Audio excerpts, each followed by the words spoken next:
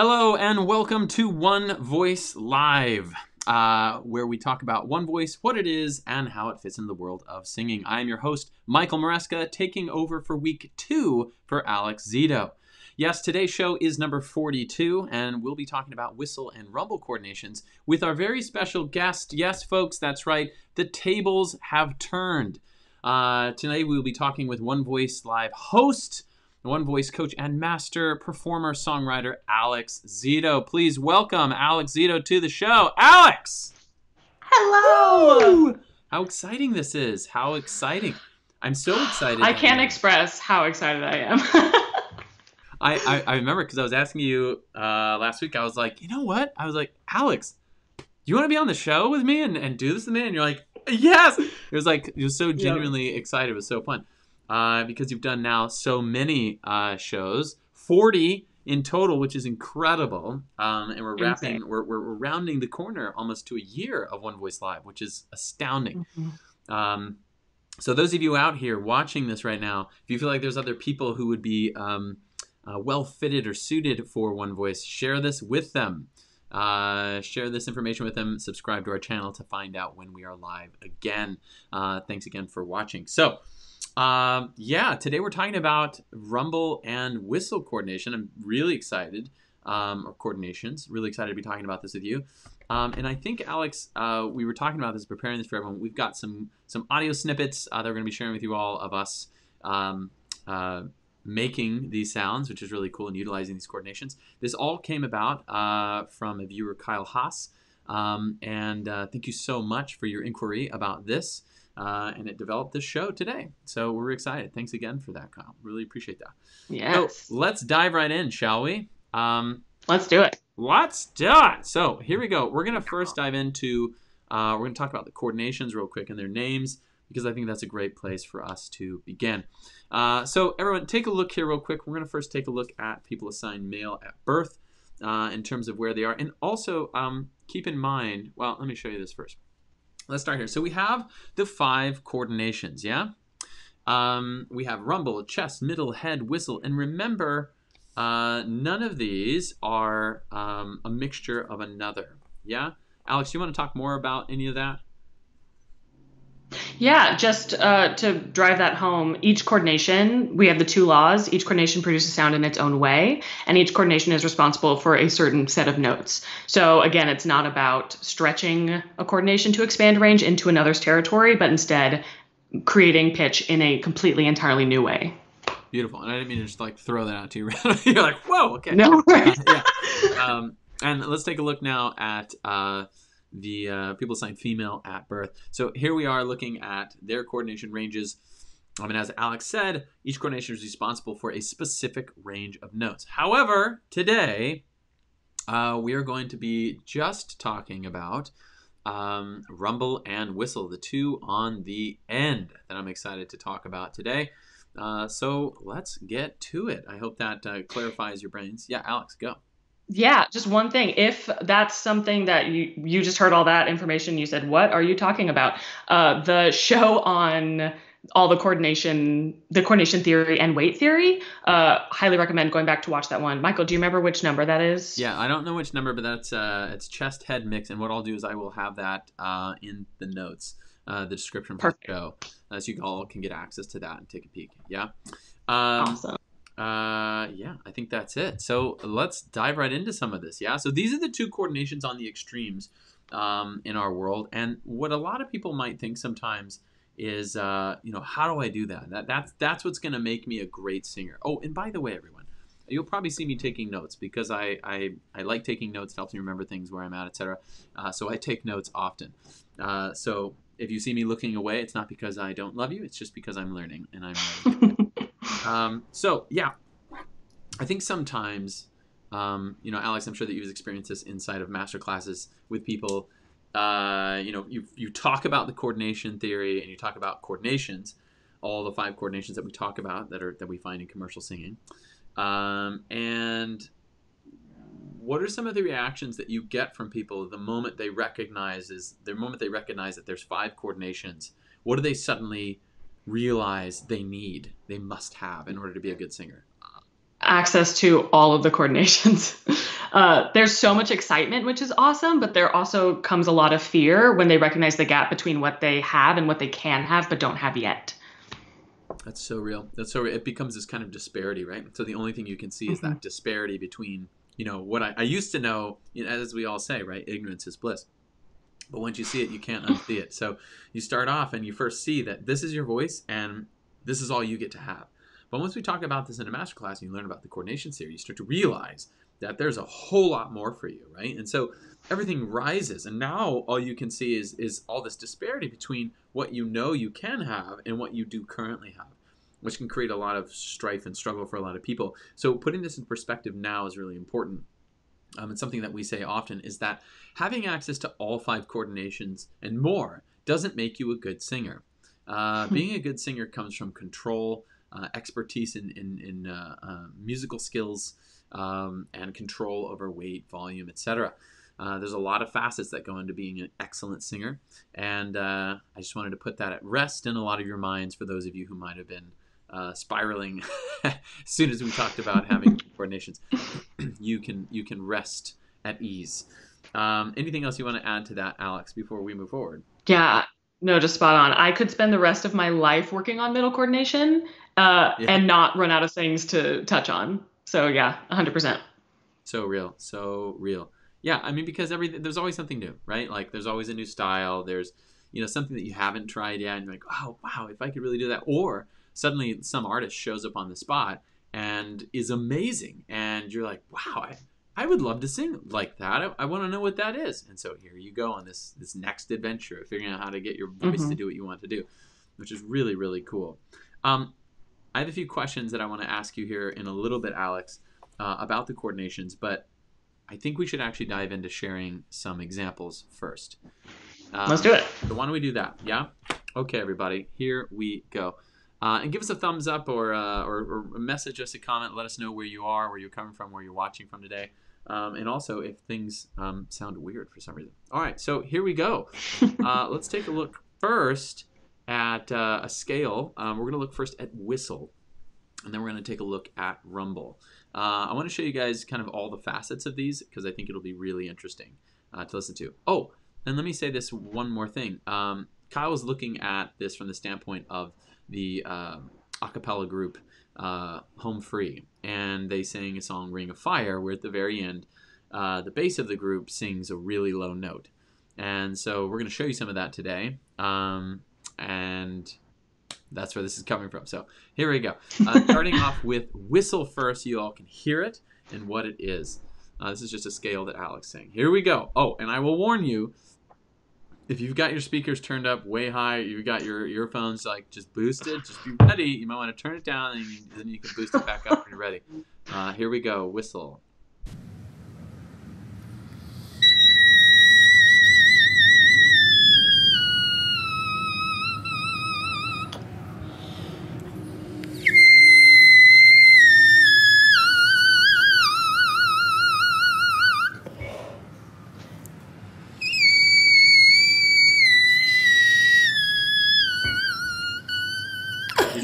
C sharp. So that is Alex. We've got some snippets for you all that we took of ourselves, just recording some of these things at random. And here they are. That is your regular One Voice Live host, folks. The Alex. Magnificent. That is a C sharp all the way above soprano high C. Alex, your vocal cords must have been exploding out of your body. You are a unit. They're gone, actually. You have no more vocal cords. You lost them when using whistle coordination. What did that feel like? How can I imagine it? I imagine that I should feel free, like a snowflake in the wind. Yes, you're not wrong. Here's the first thing I will say is that was about 20 minutes after I woke up in the morning, hadn't spoken at all. And I couldn't do that right now if you asked me to. So I only have whistle at certain points during the day. I do not have consistent access. But for me in the morning, what it feels like is a tiny bit of pressure, very little air, and like I can't feel where the note is coming from. It feels kind of like I can't track it as well as a lower note in my voice. So, Alex, the way you got there, did you just slowly but surely stretch, what we would conventionally call, what people call your head voice? And did you just stretch it larger and larger and larger every day to get there? I did not do that. What? No, I did not. No. I could never hit that note by extending, because that's 1, 2, 3, 4, 5, 6, 7, 8, 9 notes into whistle coordination. Woo! Woo! And extending a coordination that far my vocal cords would be exploding. So no, it was something I stumbled upon one day, actually. It was probably a day when my voice was tired and I was laughing or making some weird noise, and a note around that high came out. And I remember thinking, I think that's whistle coordination. And then thinking that sounds, or that feels nothing like I expected it would feel. Because sound is being created in a new way. And oftentimes when we sing in a coordination or a weight that we haven't sung in before, we have an expectation of what it will feel like. And it is oftentimes very different than that. Can you talk more to the expectation? Because I think from your experience, when you were younger, right, what was your experience of, or your thought process of people who had whistle? What did you think? I just thought they were insane. I thought they were like the gifted, the special ones. So impressive. And that I thought that they were just taking what I knew as head voice and just taking it higher. And just stretching it up there. It's such an interesting idea when we hear it, because it just seems just ridiculous. It's like a whistle for dogs, right? And that's what people think. They're like, you can't use that. Yet many singers have. Mariah Carey's famous for it. Ariana Grande, Minnie Riperton, I believe. There's a bunch. There's an opera singer that I love. Her name is Natalie Dessay, and I'll see if I can find a clip to put in the description. But I believe the song I'm obsessed with, she sings a high, don't quote me, but a high B in whistle. Yes. And she's just developed her whistle to the weight and volume that matches her head coordination. Woo! So it just sounds, it's gorgeous and it's large and it's just unbelievable. It doesn't sound like the whistle coordination that we know from like Mariah Carey and Ariana Grande, because she's made different choices within her whistle coordination, but it's just so cool to hear a developed whistle like that. That is amazing. That is it's so inspiring when you hear it and you're like, wow. Mm-hmm. Like, wow. It's rare that people really develop that coordination, because it's rare that anyone writes any music at all to go up there. And generally it's someone who is optioning up, as it were. Yes. That's really cool. Okay. So now, everyone, I want to show you, or I want you to listen to what it's like to someone accessing a coordination that they haven't really had access to before. So this is me, and I'm going to show you guys what this sounds like so you can hear it, because what you're about to hear is a shift from head coordination into whistle coordination. And generally what occurs when there is a failure from one coordination to the next is you generally tend to have quite a jump. There's a jump 3, 4, 5, 6, 7, 8 note jump that'll occur, and suddenly you'll end up in the middle of a coordination. And often that's because you can't force the other coordination that high, and so you quite literally just fail. But what your brain will do is it will quickly try and fix what you've broken. Okay, so here I am cracking up into whistle. So here we go. Approaching the A of head coordination. Listen. Yeah. Crack. Yeah. And now at the G. Yeah. Crack.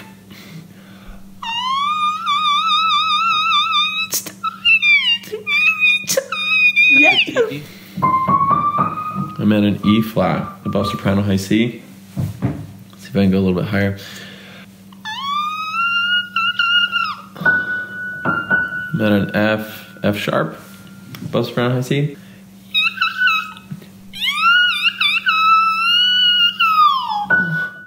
So you all can hear how clear it is and how strong it is once it gets in there, and the body figures out, oh, this is the coordination, this is the coordination, but you all hear me crack back and forth because my body's shifting back to head coordination because it understands that. So it says, no, you broke something. I know how to sing up here.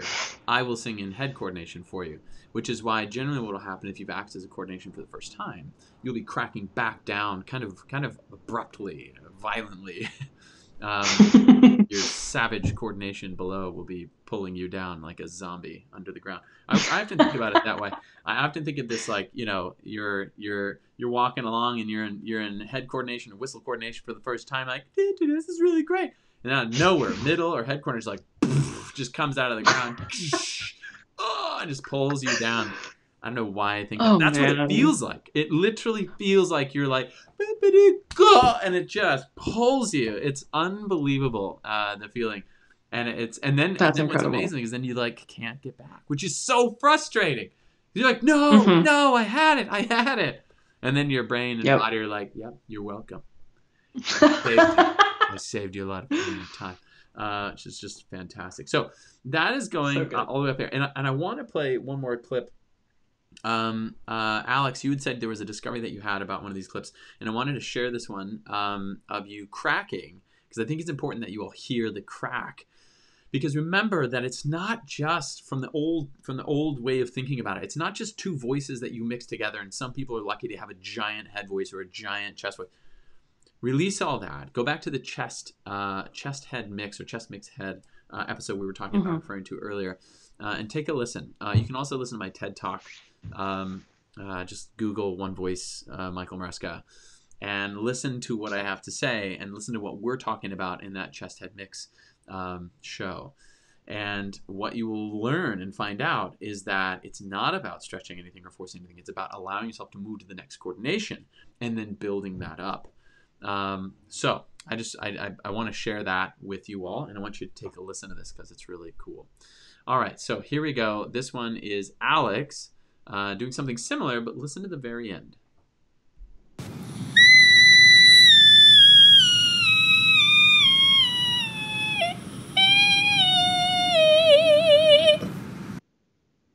So that is...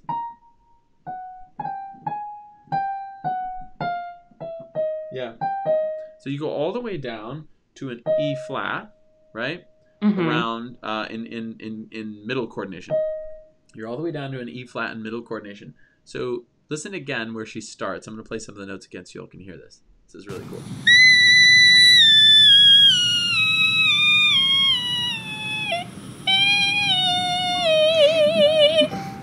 So what happens is she actually transitions beautifully.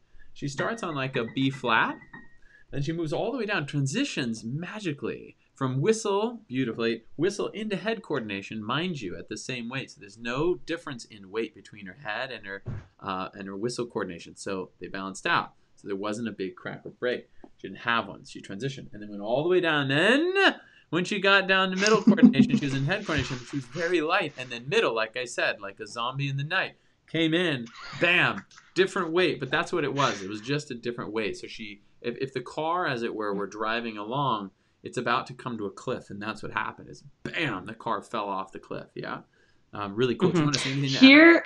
Yeah, here's why this was such a huge discovery for me is because every time, and I mean every time until that very recording, I would sing and whistle, and I would try to do a scale into head coordination, and every time it would completely, fully skip head coordination and land in middle. Every time. So it was like, I don't think I can access whistle right now, but here's an example.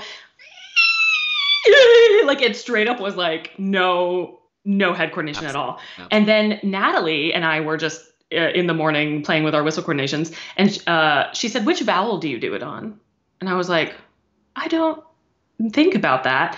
And I was like, let me try something. I just picked an E for fun, and suddenly I could transition from whistle into head coordination. And I was like, fantastic. Thank you, Natalie Rankin. Thank you, Natalie Rankin. For those of you who don't know, Natalie Rankin, another fellow One Voice, certified One Voice coach. That's magic. Yep. That's magic. Iron sharpening iron. Magnificent. It's so stupid, but fantastic when it happens because it's magic. You feel amazing suddenly. And Yep. it's interesting that obviously, as we know, with certain vowels for some of us in our brains our brains tend to lend themselves towards lightweight or heavyweight with certain vowels, which isn't true. It isn't necessary, but our brains have just kind of done that for themselves. Very kind of our brains. That's so interesting. So that's such an amazing lesson that you bring up. I think as you all listeners, as you guys are playing with this stuff, allow yourself to try different vowels, different things. Ooh, ah, e, ah, eh. And see what occurs as you play with it. Really cool. Really cool. Yeah. And I want to speak towards your clip, which was so awesome. To anyone out there who's trying to create or access new coordination, don't be afraid of the sounds that don't sound the way you expect them to or want them to. Don't compare your accessing a new coordination to someone else's developed coordination, because sometimes the beginning is a really squeaky, tiny, awful sound. But that's the beginning of everything you could want. It's the beginning of happiness. No, that's fantastic. I love that. Thank you for that, Alex. That just pumps me up. Okay, so we're going to shift gears and we're going to take a look at Rumble now to see a little bit more about that. Yeah, let's take a look. So here we are. Great. I'm going to use the same clip, okay, and you guys are going to hear your first little tidbit of this. So same clip. Listen again. You're going to hear the coordination shift from head coordination into whistle. And then what I'm going to do is I'm going to actually work my way down. So take a listen. Is that the right run? Nope. Sorry. Play that one. Approaching the A of head coordination. And listen. Yeah. Crack. Yeah. And now at the G. Yeah. Crack. It's tiny. I'm at an E flat above soprano high C. Let's see if I can go a little bit higher. I'm at an F sharp above soprano high C.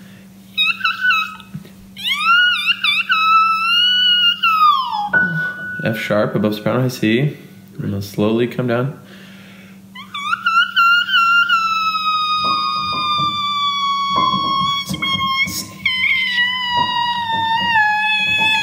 Coordination, it's getting weird now.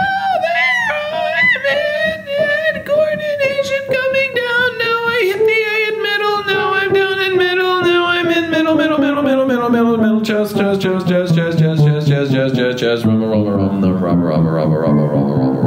Rumble. That's cool. That's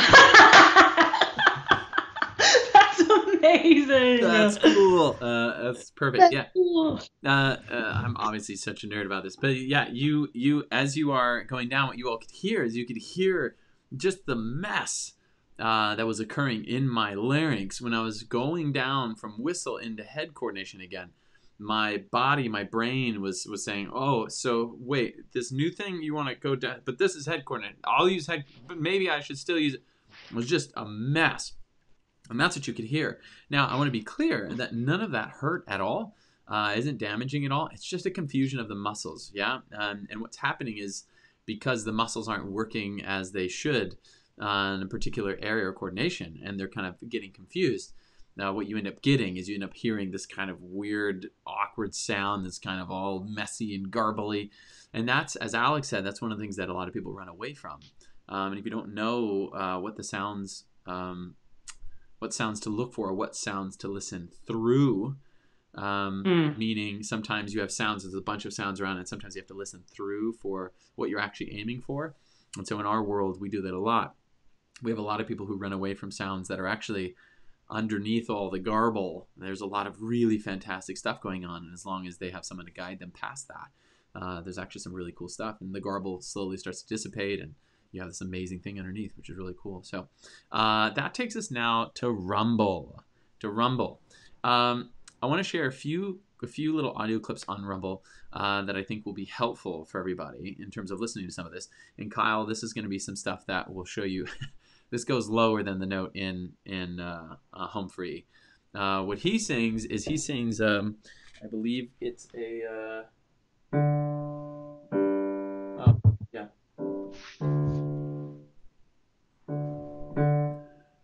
A ring of fire. Fire. That's what it is, yeah. So in the ending, he goes, the ring of. And he waits. You guys will see a clip. There's a clip online. You can look it up. The name is Tim Faust. But he goes down and he sings this bottom note. And he drops down to a D above bass low C. And then he goes all the way down to a G, I believe, below bass low C. So this is what you get. The ring of fire of. And then he drops. Of fire. He drops all the way down to that G. Now notice my body. I think it's important to note this. And this is what I was asking Alex earlier. Was your face popping off while you hit this? Notice what my body's not having to do. As I go through it, I'm not suddenly having to go, the ring of fire. I don't have to do that, right? Because what I'm not doing is I'm not taking the old idea of taking these two pieces that I have and just stretching them. That's not the aim. Instead, I'm actually moving in the next coordination, yeah? So when I go down, you'll hear this. And I'm going to play this next clip for you to hear this of me actually going down low and having more volume in here, which is really cool. So take a listen to this. And this is actually with a break from chest coordination into rumble. And what you guys will hear, you'll hear the same thing that happened to me from whistle into head coordination, which it all gets really garbly. So take a listen.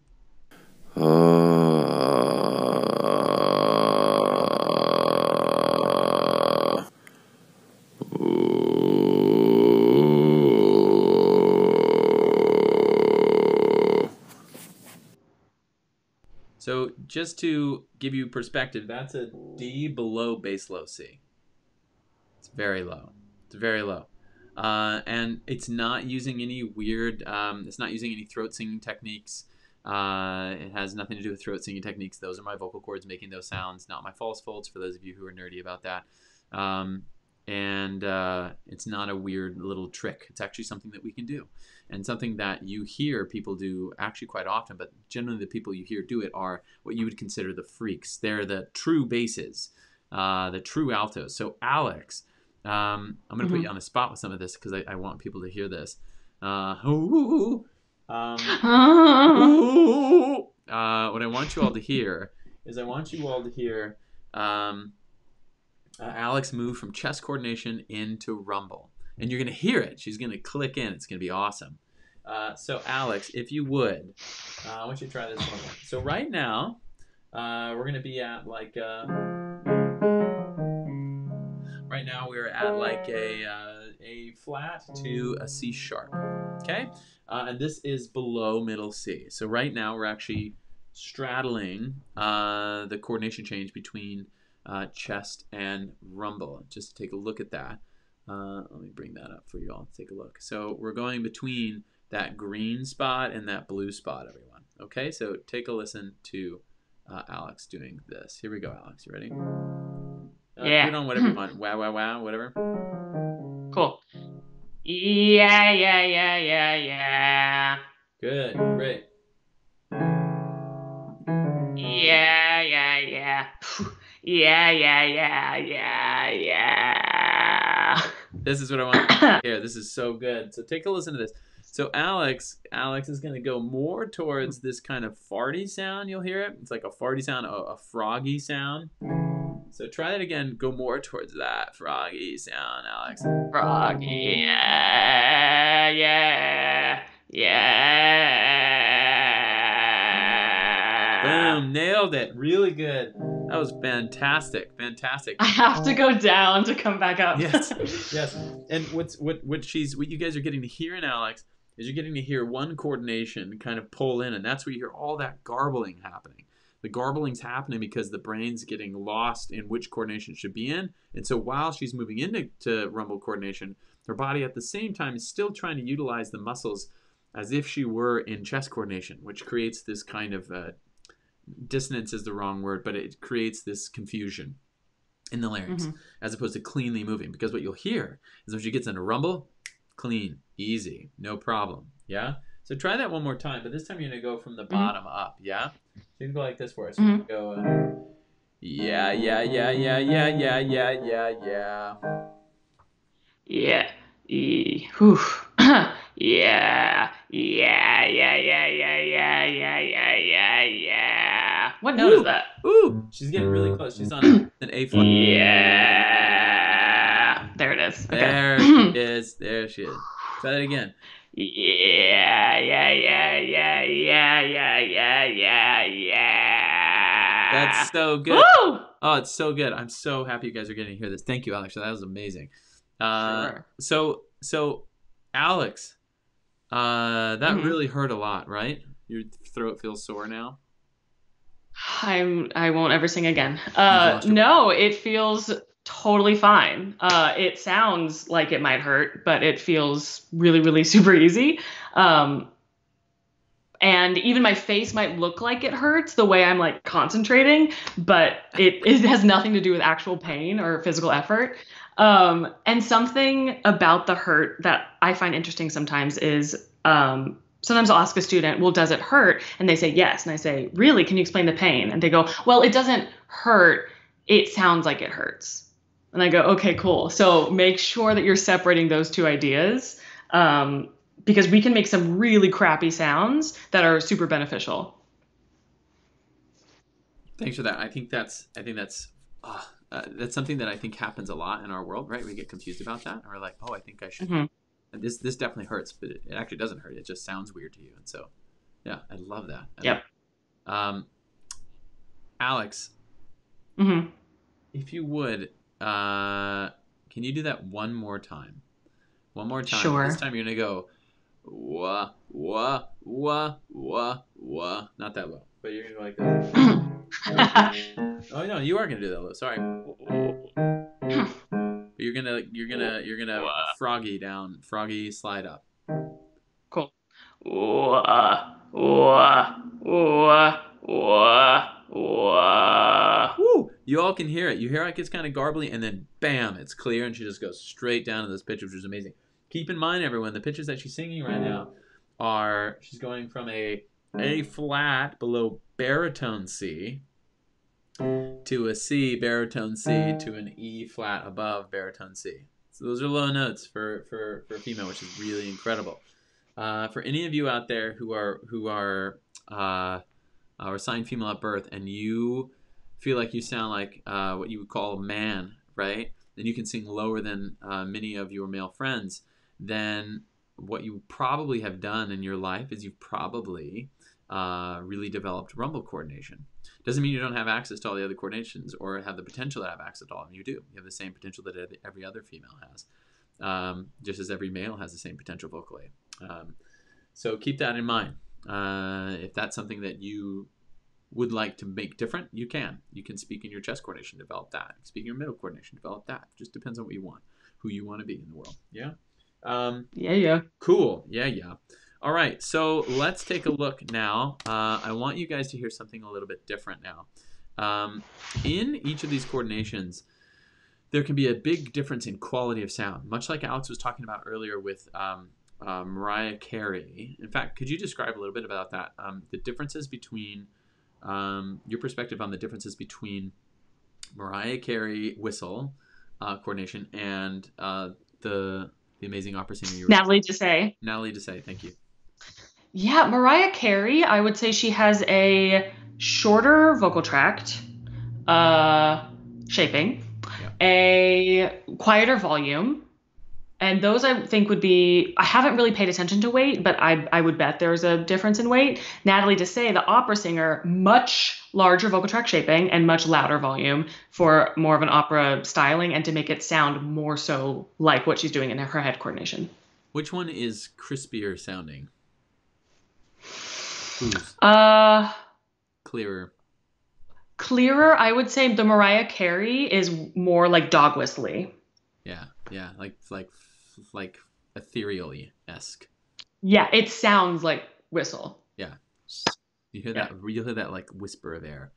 You Hmm. may not hear that from Natalie, right? Correct. Hmm. Yeah. So this is a big difference in weight, and I want to and other factors, but I want to talk just specifically to the weight for a second. And the same is true for rumble. Oftentimes, what gets confused, and we may do a whole show on this at some point, but is this confusion of fry. People say, "Oh, that's vocal fry." Well, in the world of One Voice, we don't really use the term vocal fry.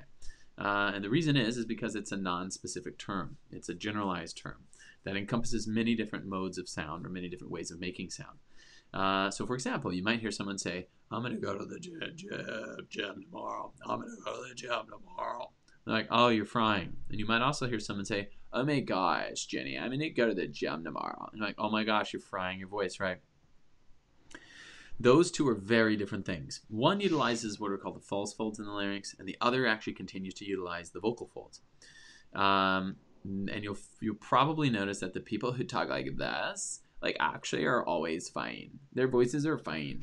They can talk like this, and they're fine all the time. But you have someone who talks like this all the time, and you'll probably find that they lose their voices quickly. They go hoarse more often. Because what they're doing is they're actually forcing a coordination. They're trying to hit a low note, and what they end up doing is end up shoving down a coordination to get the low note, because that's the only way their brain knows how to go after it, instead of moving to the next coordination and building it up. So, with that being said, moving into a coordination that you haven't or that you're not used to hearing, one of the things you may want to work on identifying is identifying the weight that you're in. So when you listen to this, I want you to pay attention to the difference in weight. I have this really silly clip of me achieving a light weight in rumble, which sounds truly like another person because it's not something you're used to hearing from me. But it is me, in fact. So take a listen. I think you'll enjoy this. This is what happens with someone who's playing. I'm sorry. Here we go. Right now, what you'll notice is I've got a very lovely lightweight of a rumble. And this would ultimately be the goal for a lightweight. As you can tell, speaking in an English accent really does help accessing a lightweight and rumble. I'm joking. This has nothing to do with rumble. This is pure talent. I was born this way, and this is how I've always talked. I have been putting on a show this entire time and didn't want any of the coaches or anyone to know my true identity. The name is Mortimer. Mortimer of the Shire. Good day. What did you say? Me?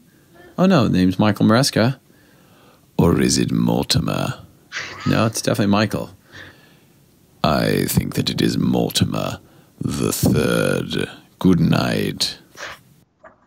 What's wrong? That's incredible. Isn't that just insane? Wow. It sounds, you can hear all the air, which is amazing, and it feels amazing. Oh, getting into that sort of weight and that coordination feels so full, as people might say.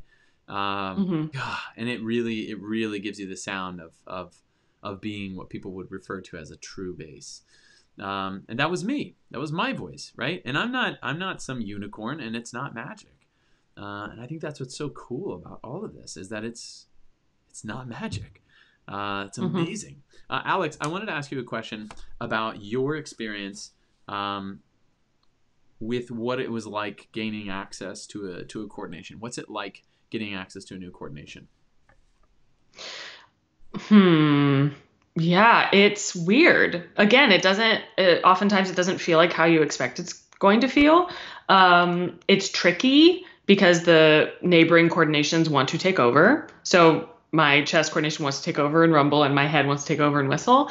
But it's a really cool, interesting experience to feel what it feels like and then develop from there. Yeah.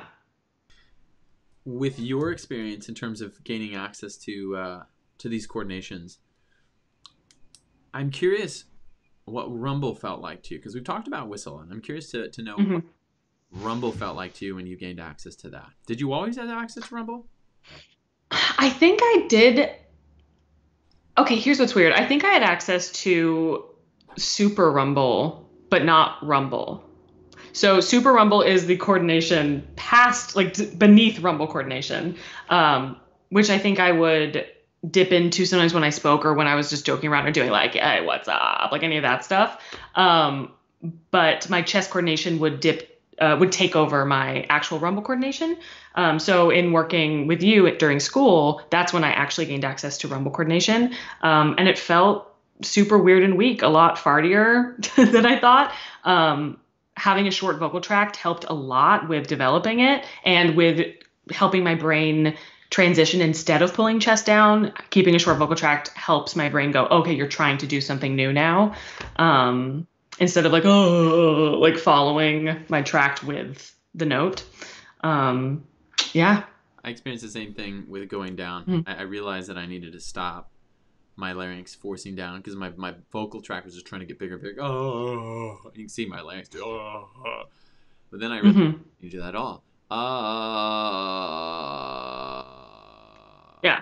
It was amazing. It was amazing. Oh, and in fact, when I was first playing with it, I would go the opposite direction, like you were saying. I'd make my vocal tract really small, like SpongeBob. SpongeBob talks in rumble. Take that. Secrets out in your face world. SpongeBob.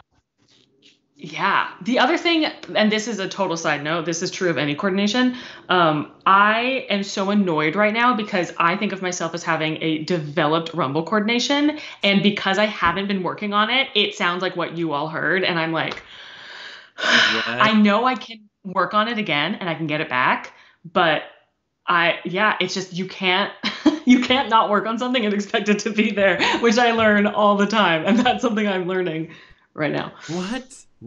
It won't always be there for your whole life? Yeah, you snooze, you lose, folks. You snooze, you lose. Seriously. How it goes. It's so real. It's so real. I think I only have one more question, and then we'll wrap. Which is, how do you, because this is always the question, right? How do you gain access? How do you gain access to a coordination you don't currently have access to? Thank you.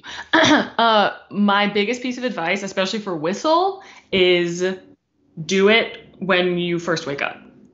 Try and make noises when you first wake up, because if you have a bully coordination or zombie coordination, as you call them, Michael, it will not be awake at the time. So it will be less likely to take over those notes. And your body is more likely to find that combination of or coordination of muscles that are needed to access those pitches. For whistle, so right when you wake up and using as little, way less air than you think you need. And I would say the same thing for any new coordination. Don't use a ton of air in the beginning. I love how we have we have to sneak around. We have to sneak around our yes. We have to get in there and it's like, all right, is it watching? Is my brain awake? Go, right? And quick, get access to the coordination. And it's just you only know what we're talking about once you experience it, and it's comical, really, what happens. And you feel it because you're like, yeah, and it just boom, just throws you down on the ground. It's amazing. Couldn't have said it better. That's fantastic. Great. Alex, any other words of wisdom for those who are trying to access these coordinations, trying to build them, think they need them? What would you say to the aspiring rumbler and whistler out there? One voicer. I would say play with a ton of different stuff. Like play with the less air, with the doing it at different times of day. But don't limit yourself just to the things that we're saying. See what else you can try. Because like Natalie yesterday being like, what vowel do you do it on? Completely blew my mind. And I found something totally new. And that's awesome that I had never thought of before. So yeah, just play around. Don't be scared of sounds. And share with us what sounds you make. I would love to hear some new whistle rumble coordinations from people. That would be so awesome.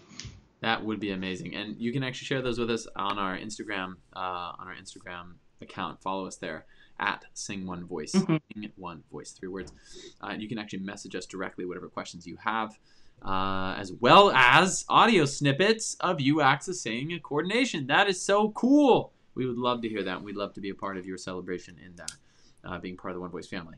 Wow. Alex, this has been so fun and so exciting. Thank you for taking the time out of your schedule. And it's been a blast actually sitting in your chair virtually, as it were.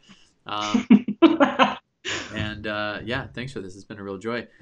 Next week. Thank you so much. And thank you for taking over, Michael. You're killing it. You're killing it. Thank you. Thank you. It's been a joy. Really a joy. It's been really fun. And thank you for all of our viewers and the people who support us doing this. It's been a joy doing this for you all. And we will continue. Wow. Okay, so that brings us to the end of the show for today. Next week, Alex Zeto will be back in this chair, owning it again. Really, really exciting. And we will continue the world of One Voice Live next week. One Voice Live, another One Voice Live show will be coming at you Wednesday at 6:30 p.m. CT. Until then, stay curious and enjoy your voice, everyone. We'll see you next week.